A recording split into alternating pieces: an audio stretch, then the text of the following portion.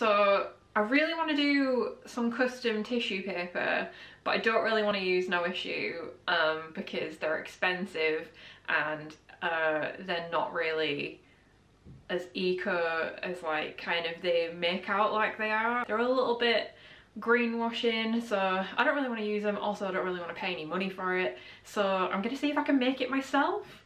I found in my paper drawer this massive pad that I have of this stuff called layout paper. Let me just get it. So it's like, this is A2 size, so this is twice A3, so as you can see it's freaking huge, and it's like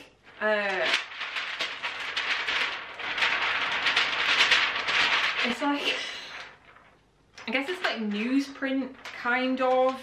But yeah, I wanted to see if I could make that into like custom tissue paper, like make some designs and print them on it. And I thought I'd do a video about it because other people might want to make their own tissue paper, and wouldn't that be cool if everyone did it? So I did a little bit of a test because I thought there's no point in even doing the design for it if I can't print on this paper. So I did a test first. It prints on it, so that's pretty cool. So today I'm probably just gonna do the designs for it and try and print it out. I want to do really simple designs. I have done some tests in my sketchbook, so I mean it's kind of a mess, but so just like kind of simple. I just wanted to do like some simple natural line drawings in one colour, so it will save on my ink. And I think I'm going to do a couple of different colours.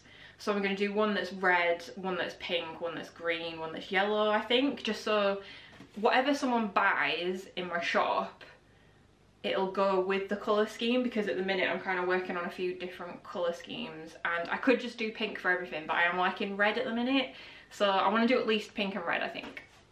But yeah, so I was doing these kind of like flower and nature designs, and then I was like, I really want to draw an animal, because obviously I draw a lot of animals, that's kind of my shtick.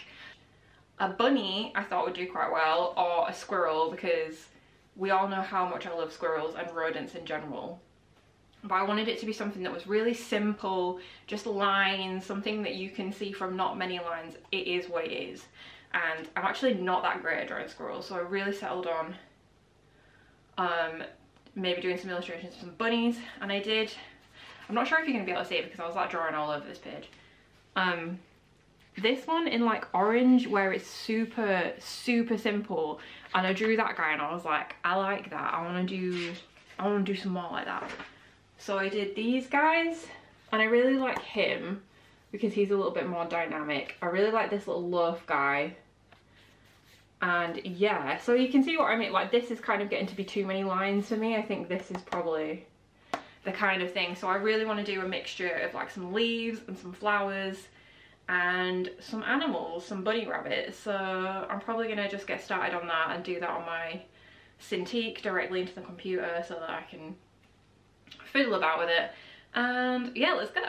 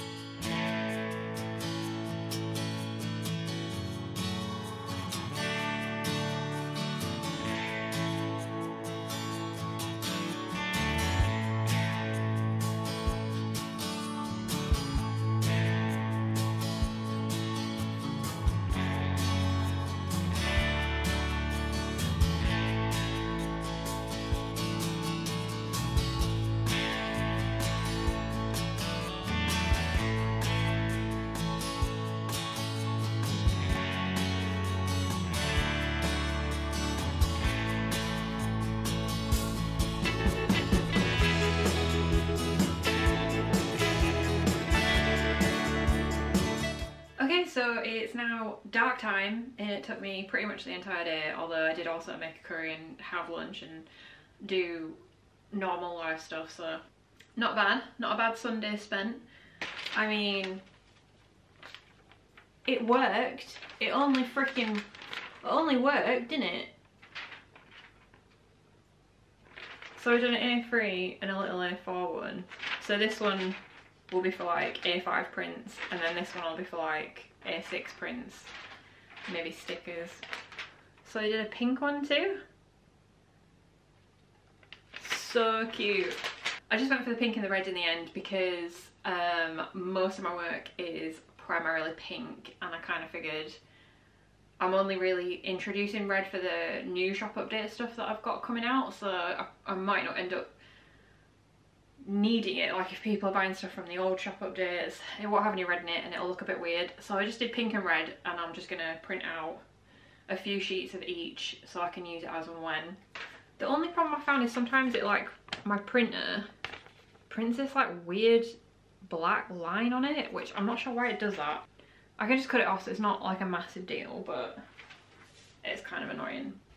With the time I had left, basically, of the day, I did these little guys. These little thank you stickers. Oh my gosh. Because obviously my winter one doesn't make any sense anymore. They are so cute. I'm so happy with them. I also did a little sort of test run of what it might look like, and I love it. I'll put the footage in here.